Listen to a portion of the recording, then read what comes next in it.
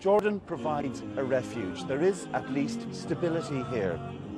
But with the economic collapse back in Syria, more and more women are coming here now to work as prostitutes. We've been told of growing numbers operating in brothels here in Amman and in the border areas.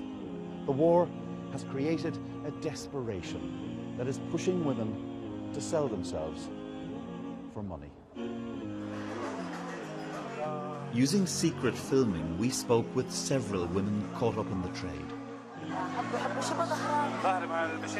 One woman said she'd lost her job in Damascus because of the war.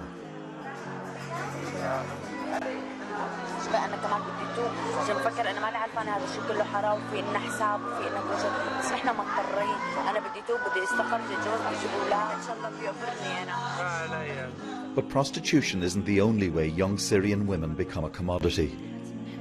Others are married off to older men from the Gulf for up to £2,000, money to support their families. They can be sexually exploited and abandoned, as this teenager discovered after 2 months of marriage.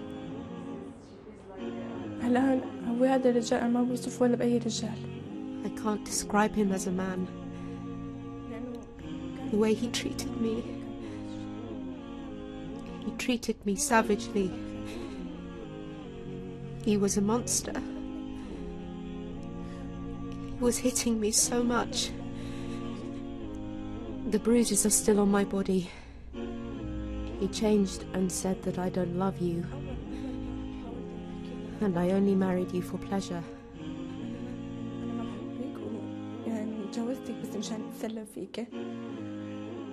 Destitute families approach marriage brokers like this woman, a refugee herself.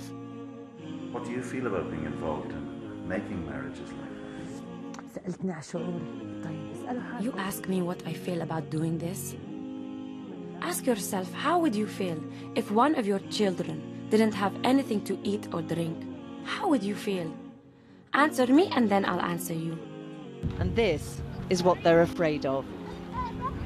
خطفوا كثير بنات خطفون وشغلوهن 3 بمخيمنا انخطفوا واجوا بعدين رجعهم بمخيمنا. الشباب الأرادنة بيجوا بيتحرشوا بالسوريات من 7 ل6 سنين بدهم يخطفوهن ويطلعوهن لبرا، فحتى الطفل القد هاي عم بتحرشوها. كثير عم بيصير، يعني الشباب اذا طلعنا لابسين ملايات حلقنا رموشهم وشعرهم مشان كل العالم تعرف نشوف منهن، بياخذها شهر وشهرين بتمتع فيها وبتتركها. هذا الشيء عندنا يعني بصير شيء يعني مش بلا عقل، يعني شيء كثير يوم عن يوم عم بكتر.